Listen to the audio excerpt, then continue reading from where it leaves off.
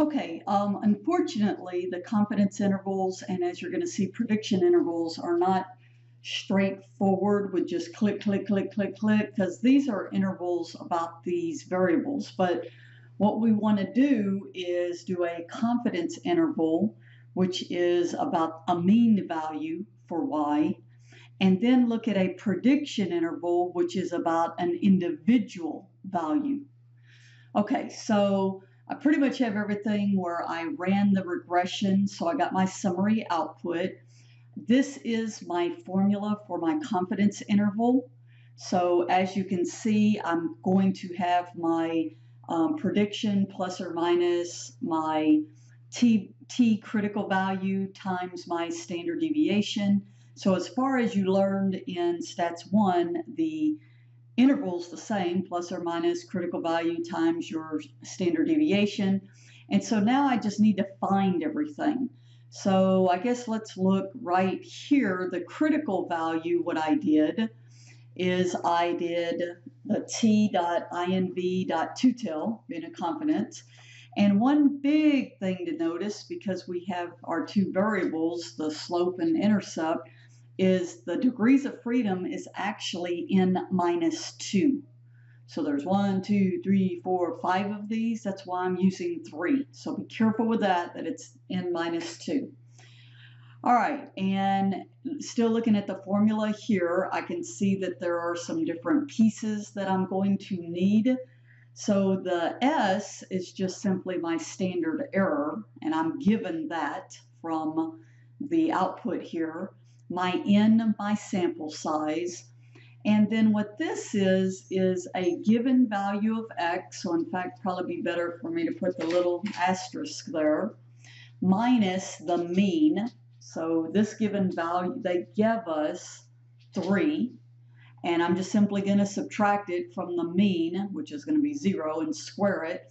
And then on the previous video, I did this here on the bottom where I take each individual value minus the mean and then square it and sum all of those up. So that's what's happening here. I'm taking each X value minus the mean, squaring it, just doing that straight down, and then I sum that column. So now I have everything that I need to find. First, find my, because I already have my critical value here. So let's look at my standard deviation about my prediction. So you can see the very first thing is the standard error, that's the S, times now my square root, 1 over my sample size, plus up top my given minus my mean squared, and then divided by the bottom, this 10, where I did all the sums of each individual value. All right, so from here now, I need a predicted y, because that's what my confidence interval is going to be about.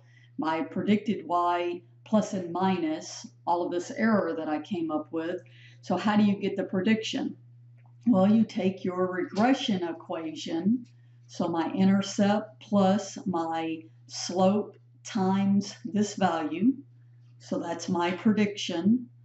And then I just now simply use my formula and say, okay, use my prediction minus my t critical times my standard deviation of my prediction, and then the same thing here with the plus. So as you can see, there's going to be a lot of parts of this that you're going to have to do manually. So that's a confidence interval about the mean. If I wanted to do a prediction interval based off of one particular observation, okay, so that's the difference with the prediction interval. There's just one little piece extra here. So most of it's going to be the same, everything that I did, all the different pieces. Let me highlight these because I used them. And then let's look at my error. So this one I did all in one step. Oh, same thing here. So the prediction interval is, as you can see back here, is going to still have my t. So here now I take my t times my standard error times the square root. The only thing that's different is that 1 out front, and then plus 1 over the sample size, and then still my given value minus my mean squared all over the 10. So that's the only part that changed, because now this is looking at a prediction, an individual value of y based on a given x. And so this would be my prediction interval, and back over here, that would be my confidence interval.